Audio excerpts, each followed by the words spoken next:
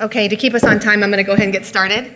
Thank you. My name is Kim Tartaglia, and you just heard the overview of our curriculum, and so I'm going to talk about how we've operationalized direct observation in our clinical curriculum. I'm the academic program director for Part 2, which is the kind of core clerkship experience in Lead, Serve, Inspire. And so that's really where my focus of my talk is going to be, those 12 months where students go into the clinical applications part of the curriculum. So certainly we've heard a lot of talks about, sort of why to put an emphasis on direct observation. And for us, it was sort of multifactorial. Our accrediting bodies through the LCME and the ACGME sort of have an expectation that we're going to do workplace-based assessments. We think as we move towards a sort of a culture of improved patient safety and improved quality, it requires increased supervision and direct observation of our trainees. And then as John mentioned, sort of a competency-based education really hinges on sort of not using indirect or proxy assessments of our students, but really those direct observations. And certainly you can read a lot about it, but if you've seen the JAMA 2009 meta-analysis by Jen Kogan and others, you know that there's a lot of tools we can use out there, and there's not a lot of validity evidence for many of them. And so I'll talk to you about our process and sort of what we did with coming up with our tools and then sort of importing them into Myprogress. This wasn't an initiative that started with our new curriculum. We really had an initiative that launched back in 2010 where all of the associate clerkship directors got together to prioritize direct observation, trying to make sure that we could get at least students observed doing a history and physical by faculty members. And so we had a work group.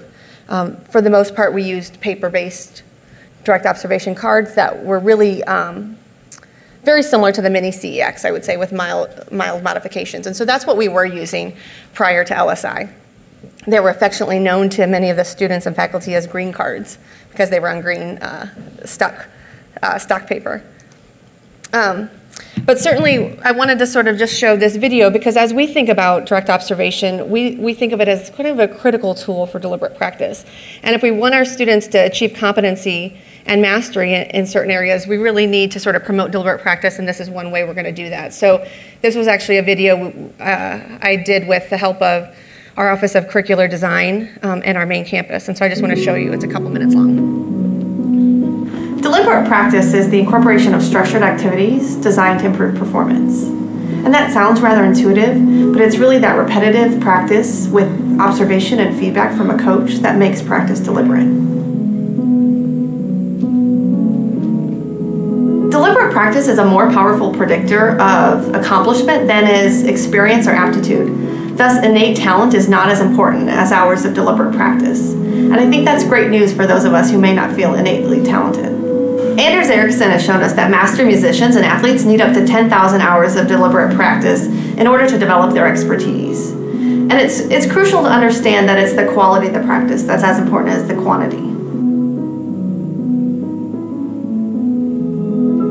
In medicine, the use of deliberate practice has been associated with better performance and lower complication rates in both clinical skills as well as procedural skills. So for example, studies have shown that for central venous catheter insertion and for advanced cardiac life support, that the success rates are higher and the complication rates are lower when deliberate practice is used. It's important to know, though, that deliberate practice isn't universal among medical students or trainees, and so we encourage the development of these skills early on in your training. Deliberate practice requires several elements. First and foremost, you need motivation and concentration. Then you need a set of clear objectives on what is to be accomplished, followed by focused, repetitive practice, and measurement of your performance with feedback from a coach. In the end, deliberate practice requires significant effort.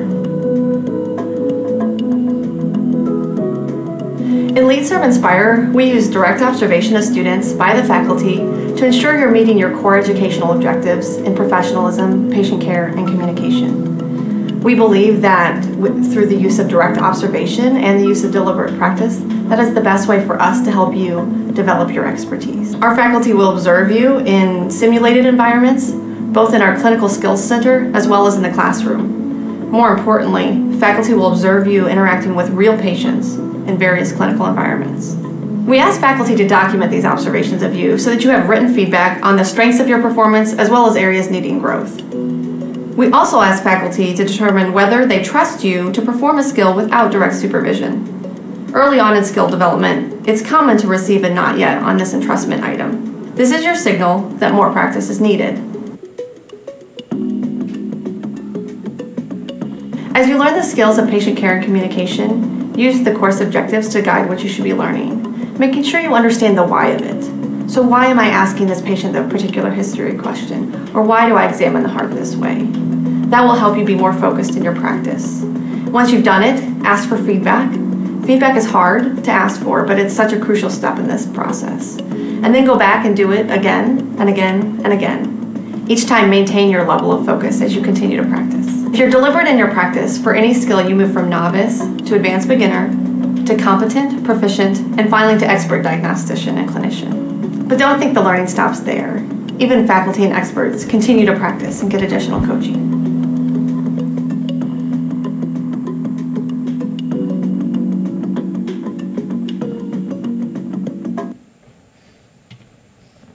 So I show that as kind of an example of really how we're sort of explaining this and introducing this to our students as they get to part two about the why behind it. So how did we go about this? So like I said, we had an old process that really was mini CEX focused and used cards. But as we were launching sort of part two of our LSI curriculum, with the help of the assistant deans, we got the faculty leaders together and did a retreat and really sat down and said, when students are in these core clerkships, what do we want them to do? What do we expect of them at various time points in the curriculum? And so we were able to come up with a set of common core objectives in each of our sort of core competencies for at the assessment week that's 1/3 of the way through, at assessment week that's 2/3 of the way through, and at the end of part two, where should students be with regards to patient care, communication, et cetera. And certainly not surprisingly, what came up in the retreat was that there were essentially three skills that we thought that part two students should heavily focus on, making sure that they sort of achieve competency.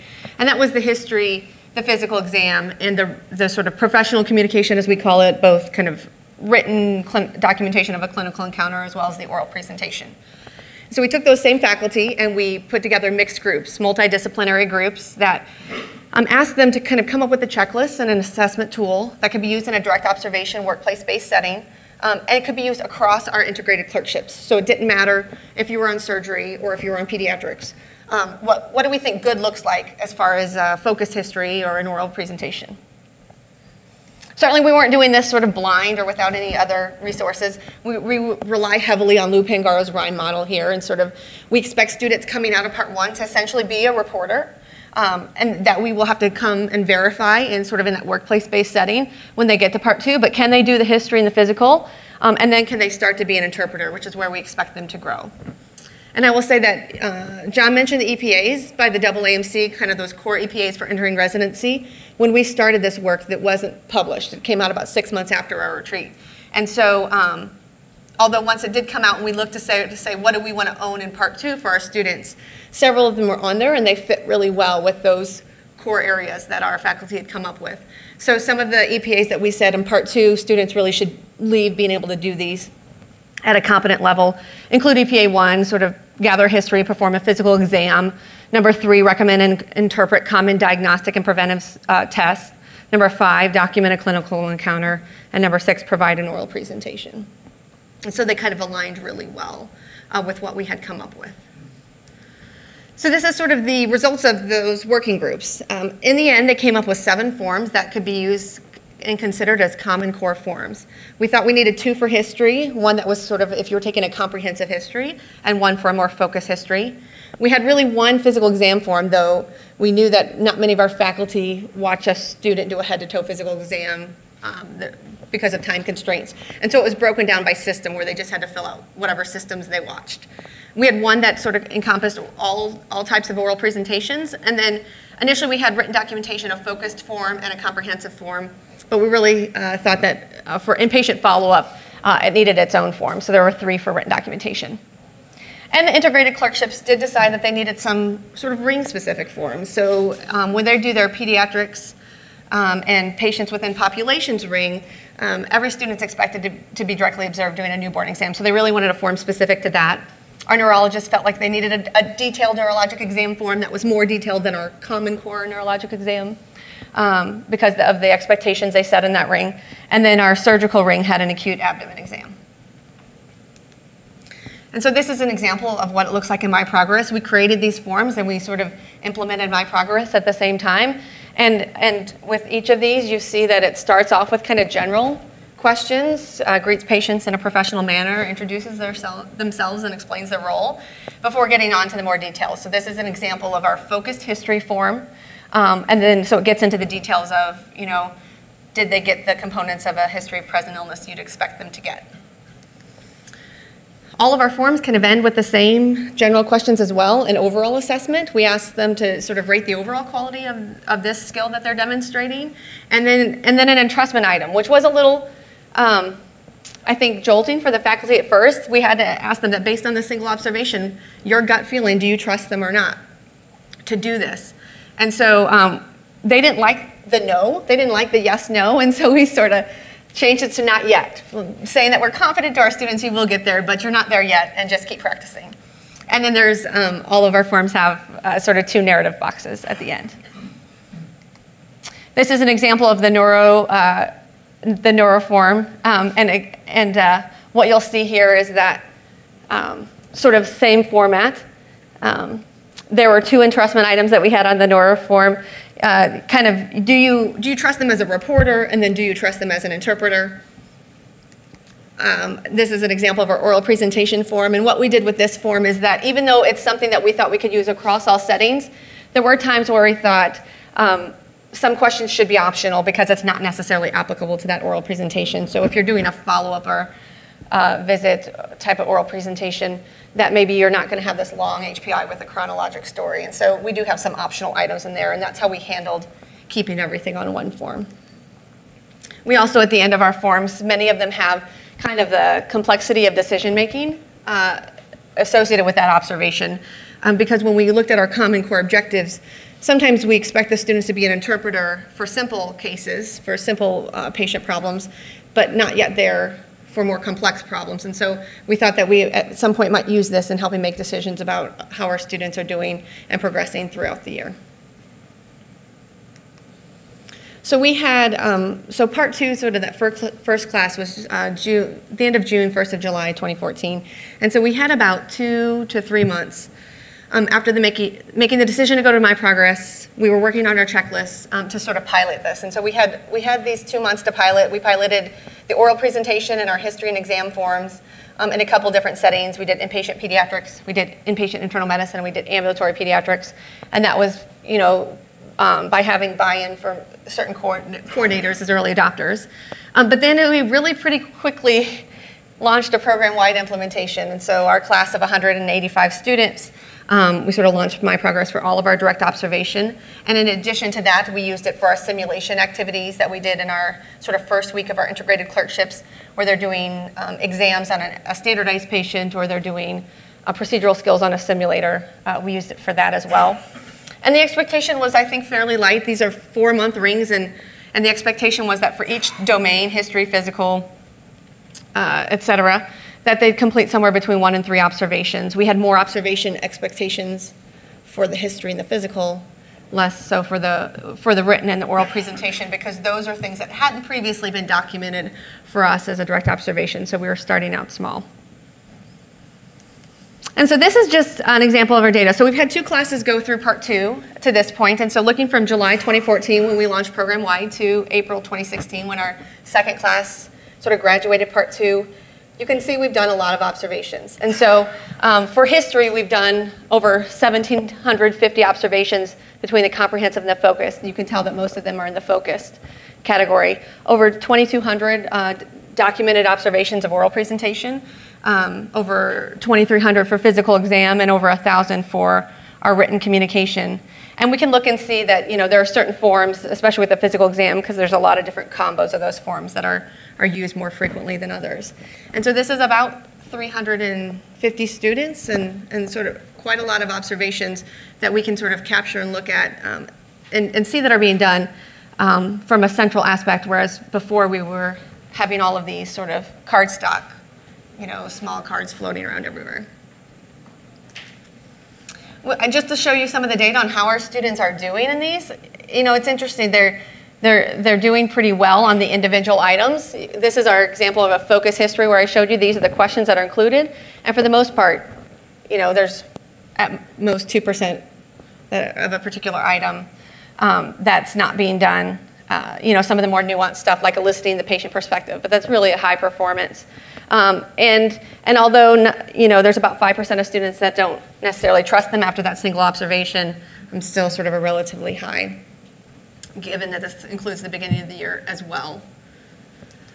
This is an example of our oral presentation, and I think the numbers are relatively the same. There's really less than 2% on any given item, 2% of students and observations that the student missed a particular component, but there's up to about 5% where students are not yet ready to trust them.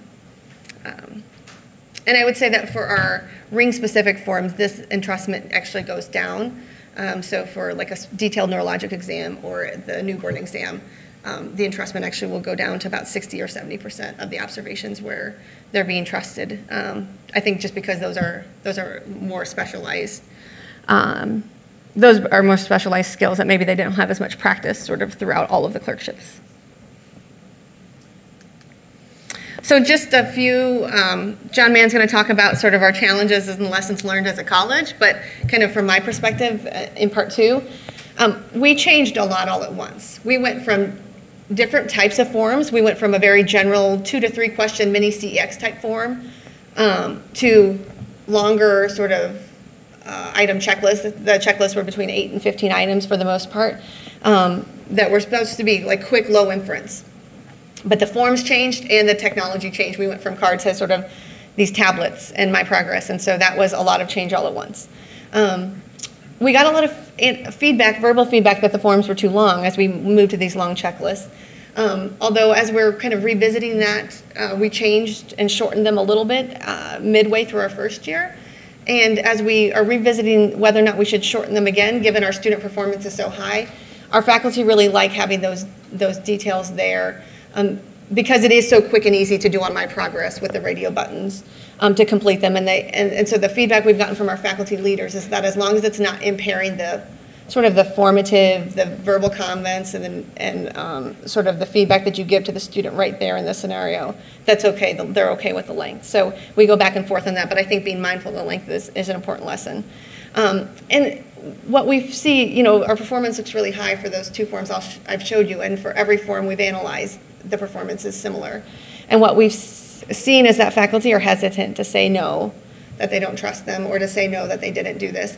And students, because they're so worried about grades and things, they'll challenge you. I've been challenged before when I said a student didn't accurately interpret the lab values, because they'll say, I told you the labs. I'm like, yes, but you didn't accurately interpret them, and that's what's got you the no.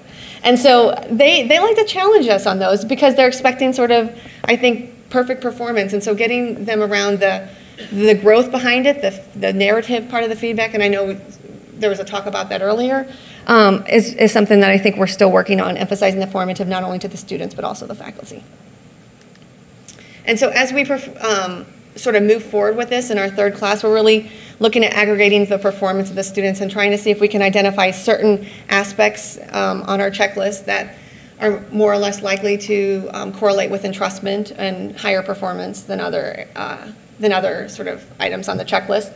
And really asking the integrated clerkships to use this more real time. So before, because this is all formative, the clerkships were just making sure they were getting done and not necessarily looking at the student performance to identify a student that's maybe struggling relative to the other students in a particular skill and sort of what the direct observation could tell us about that student real time. And so that's what we're looking to do this year is really get these detailed reports pulled on students before they meet with their faculty at 6 weeks in the ring and 10 weeks in the ring, and use it as sort of part of their portfolio of their performance and not really just something that needs to get done over here on the side.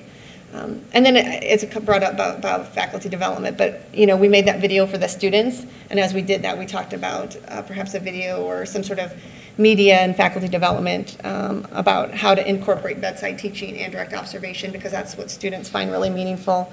How can you assess a student and observe them, but still do some teaching? And so it's sort of a nuanced thing, especially with limited time with our clinical requirements. But that's what we're focusing on for this year. So I'd be happy to take any questions before John comes up. Yes.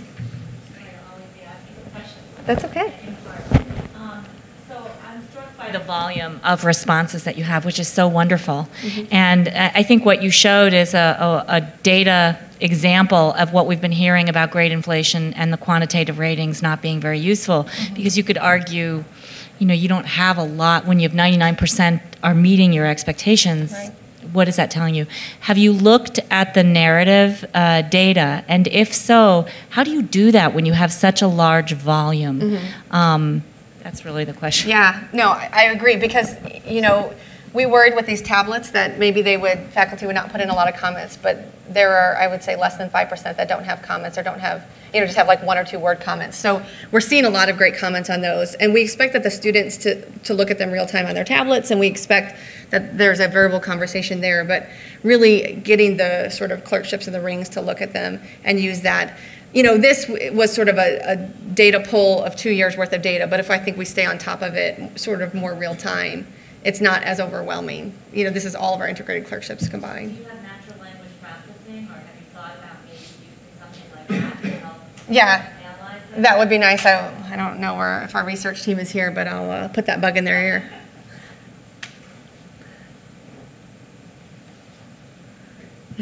Kim, these are the students picking the time when they are being observed, or are the faculty picking the time when they are being observed? I think it's a little bit of both. I mean, it's really student-driven in that it's on their devices, and they know the requirements better than the faculty, so we expect. But I know when I'm on service, I'll say tomorrow, make sure you have your tablets ready I'm going to do a direct observation on your oral presentation. And so I think there are some faculty that maybe drive this and don't give the the student the choice, but a lot of times the students are driving it.